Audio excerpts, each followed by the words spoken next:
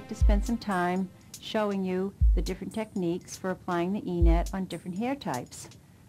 First, let's set up a patient with very short hair.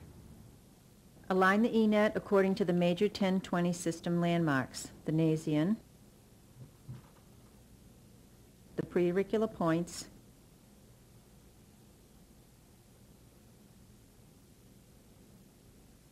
and the inion. Position the E-net on the patient's head. Align the nasion pull tab with the patient's nasion.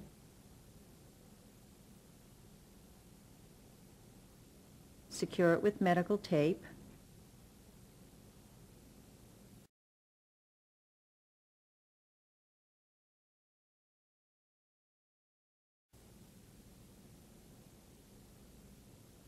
Align the top of the earpiece tabs with the preauricular points.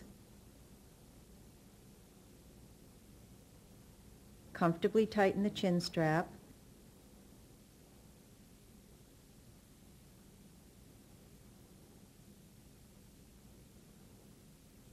Locate and align the inion. Tighten the neck strap. Check the positioning of the sockets and adjust if necessary. Now we are ready to apply the biosensors. Part the hair away from the scalp. Using a 6-inch cotton swab makes this easy.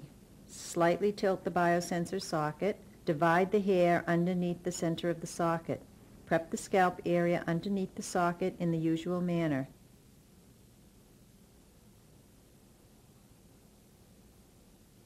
Don't lift it too high or the hair will fall back under it. Sweep the hair away if this happens. Insert a biosensor into the socket. Tilt the socket for leverage. Be sure the biosensor is straight and push it in.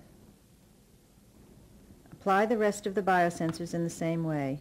Part the hair away from the middle of the socket.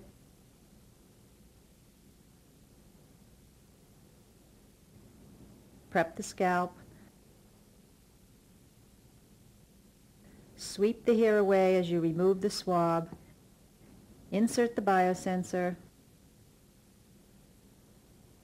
Press lightly on the socket to assure skin contact. When you've finished recording, the E-net is easy to remove. Take off auxiliary leads. Release the chin strap. Take the tape off the nasion. Lift away the earpieces. Slip the E-net off and disconnect it from the patient module. There is virtually no patient cleanup.